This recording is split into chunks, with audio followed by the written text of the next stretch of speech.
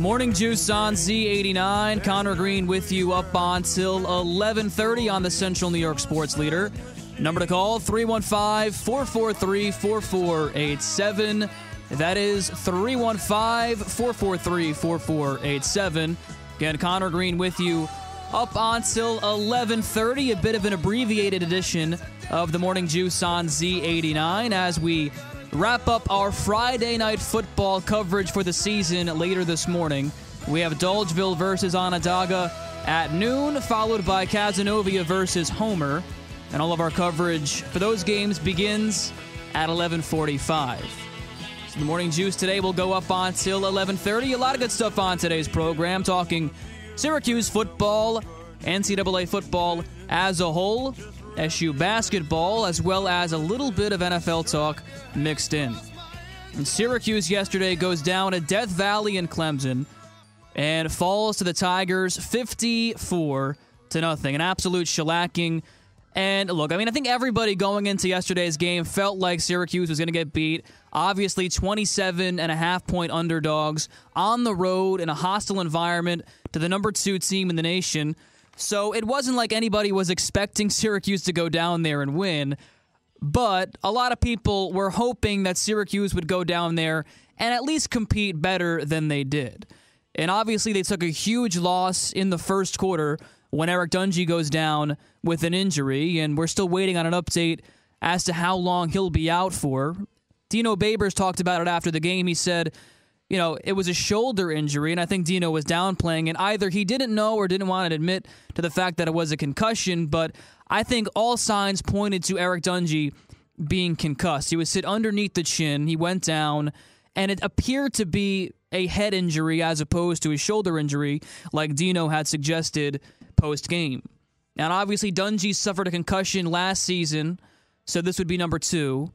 And he's somebody that has taken a lot of big hits in his SU career as a runner. So, the big story coming out of this game is not really what happened during the game. Once Dungey went down, things kind of spiraled out of control.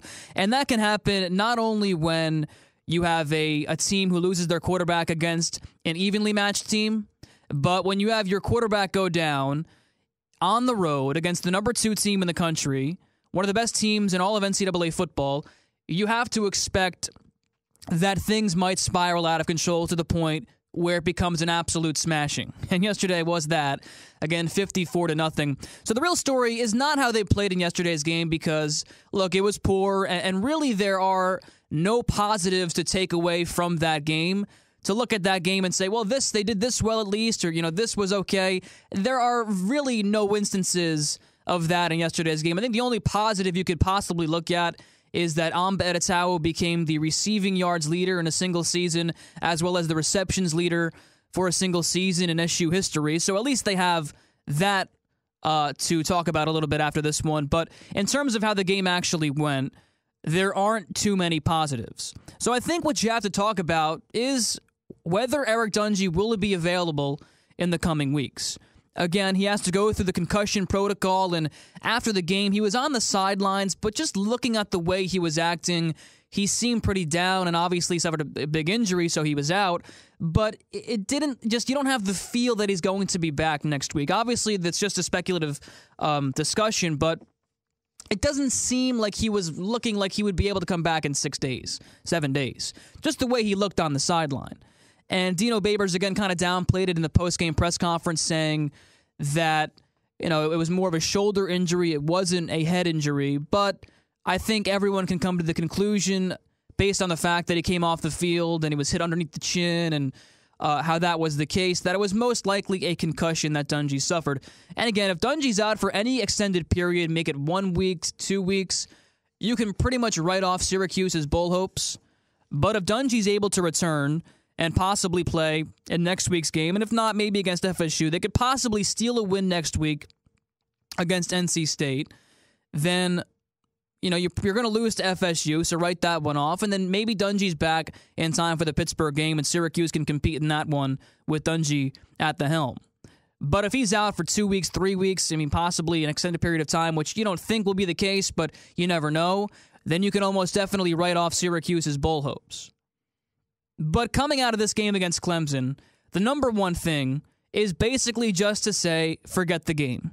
It's like a couple of years ago when New England got absolutely smashed on Monday night by the Chiefs, and Bill Belichick, after the game, had nothing to say other than, we're on to Cincinnati.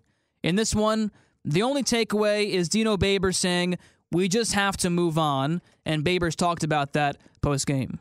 That's what good football teams do. We've got to be able to flush it. It's some of the things we talked about after the game. You just don't ever want a team to beat you twice. And it happens with young people, 18 to 22 years of age. But we're on top of it. We addressed it right after the game. We've got an opportunity for a fantastic season, and we need to bury this one right here, and we've got to get on to our next opponent. And that's really all it comes down to, is they just need to move on from this one and basically forget that it even happened. You played a team with stars all over the field, with so much five-star talent. Obviously a top 5 team in NCAA football, one of the best coach teams in NCAA football, with some of the most talent in the country. So, Syracuse, going into it, even with Dungy healthy, you think, okay, maybe if they can just possibly stay in the game to a certain extent with Dungy, maybe keep it to 14 points, you feel like this one would have been an accomplishment. But once Dungy goes down, everything goes out the window, and obviously Syracuse had this one spiral out of control, but that's to be expected when you lose your quarterback against one of the best teams in the country. So for Syracuse, it's just, hey, look, we lost our quarterback. We had a couple of injuries in this game. Things got away from us. 54-0, who cares? If it's 54-0 and we lose, it's the same as if we lose 21-7. It's the same if we lose 28-14. So they just have to look at it that way and say, look, we're not expected to win. We weren't expected to win going down there.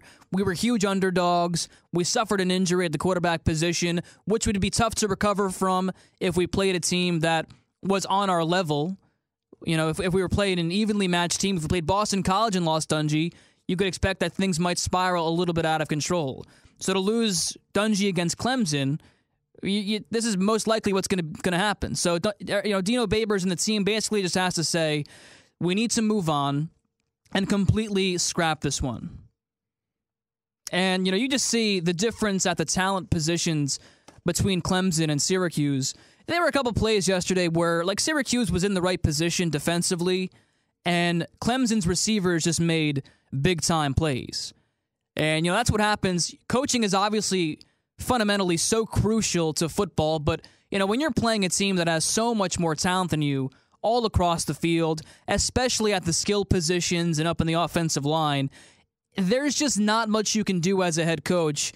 You put your guys in the right positions, you can put them into positions to succeed, but in the end, if you just don't have the athletes to make the plays, there's just not much you can do. And, there was a couple plays yesterday where, Syracuse was in the right position, and Deshaun Watson would take a shot down the field, and one of the receivers would just jump over Syracuse secondary players, and that'd be it, in double coverage. It wasn't like they were out of position or the coaching was poor or it looked like guys were confused on the field. It was just a scenario where Clemson's players were just a lot more talented than Syracuse's players. So, obviously you'd want to see them keep it to possibly a 21-point game, a 28-point game, maybe a 30-point game.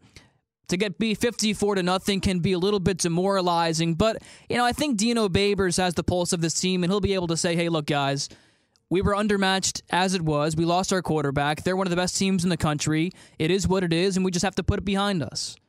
And so that's most likely what he echoed in the locker room, and if they go on that message, I think they should be okay as long as Dungy is healthy moving forward. Morning Juice here on Z89. Conor Green with you up until 11:30 on the Central New York Sports Leader. We'll take a quick break and come right back after this on the Central New York Sports Leader, Z89.